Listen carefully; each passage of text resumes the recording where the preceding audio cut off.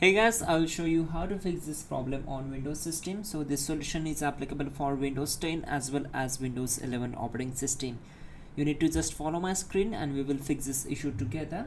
So in the first step, just press Windows key plus R key together to open run. Then type here reg edit and then hit enter. Once we are here, we need to let me go back.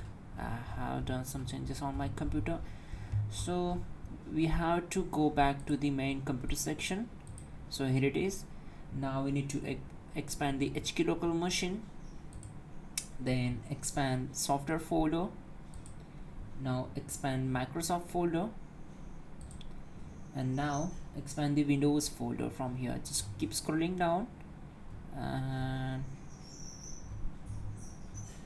here you will get, okay, here it is. Expand this, and now in the Windows folder we need to expand the shell folder. Now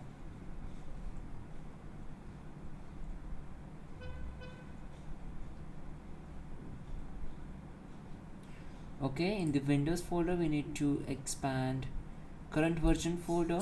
Again, just go down and find out the shell folder. So here it is. Expand these and expand update and then click on packages. On the right side we need to right click here, select new and create a new default value 32-bit and name it as unresponsive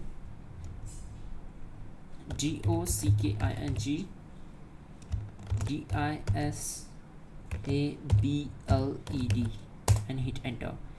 Then right click on it, select modify and change value data as 1 and click on OK. So remember this path: computer, HK local machine, software, Microsoft, Windows, current version, shell, update and packages. And in the here create this new default value, name it as, and change the value data as to 1.